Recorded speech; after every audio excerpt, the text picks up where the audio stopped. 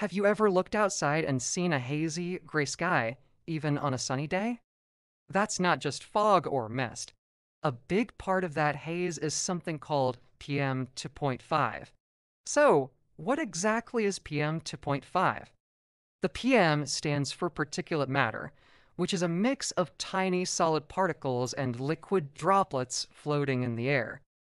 The 2.5 refers to their size to zero point 0.5 micrometers or smaller. That means you could fit about 30 of these PM 2.5 particles across the width of one hair. They're so small, they're completely invisible to the naked eye. Where do these tiny particles come from? They have many sources. Some are natural, like dust from deserts or soot from wildfires, but a huge amount comes from human activities. Think about the exhaust from cars, trucks, and buses, or the smoke coming from factories, power plants, and even from burning wood or coal to heat our homes. Cooking, especially frying and grilling, can also release PM 2.5 particles right inside your house. Now, here's why their tiny size is such a big deal.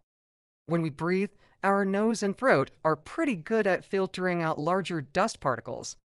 But PM 2.5 particles are so small they can bypass these natural defenses. They travel deep into our lungs, getting into the tiny air sacs where oxygen enters our bloodstream. Once they're in our lungs, they can cause a lot of trouble. For people with asthma or other respiratory conditions, exposure to PM 2.5 can trigger attacks and make symptoms worse. But the danger doesn't stop there.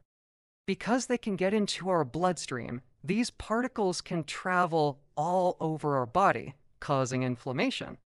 Scientists have linked long-term exposure to PM 2.5 to serious health problems, including heart attacks, strokes, and reduced lung function. So what can we do? First, stay informed. Many weather apps and websites now include an air quality index, or AQI, which tells you how polluted the air is. On days when PM 2.5 levels are high, it's a good idea to limit strenuous outdoor activities. If you have to be outside, wearing a well-fitting N95 mask can help filter out these harmful particles. At home, using an air purifier with the HEPA filter can significantly improve your indoor air quality. Understanding PM 2.5 is the first step toward protecting ourselves and our loved ones.